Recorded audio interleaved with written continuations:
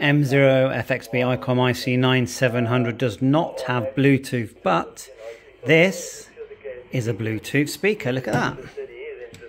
Sounding great. Got the flashy lights. And it's using this adapter. £7.99, actually less sometimes, on Amazon. Plugged into my speaker port. And I'm going to also show you that we've got GPS using the ICOM supplied app. This is a free app from ICOM. I'll show you how that connects as well. And just if you go menu, GPS, and there's all the satellites. So we've got Bluetooth and GPS. The only thing I'd like to get is actually Wi-Fi. And we're actually listening to this All-Star node. It's not digital, it's All-Star. Which has analog sort of radio built into it, and the front of that is analog. And yes, we've got DV Mega for hotspot as well when we do Dstar. So to get the GPS, you need this cable, OPC2350, very common ICOM cable, plugged in to the data connection. And if you look here, I know it's a bit orangey, but it's there. Next to the big connector underneath the 70 SEMS.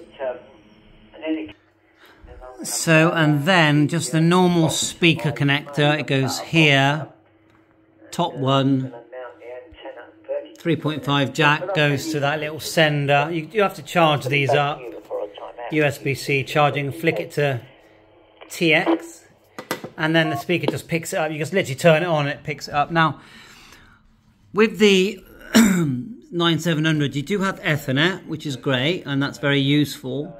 And I can connect that to my router. I can even connect it to my computer, and then it will provide a server, which then I can use other items. You know, I can use RSPA1 wirelessly once I've run the WFView server, and I've done a video on that, setting it up with a.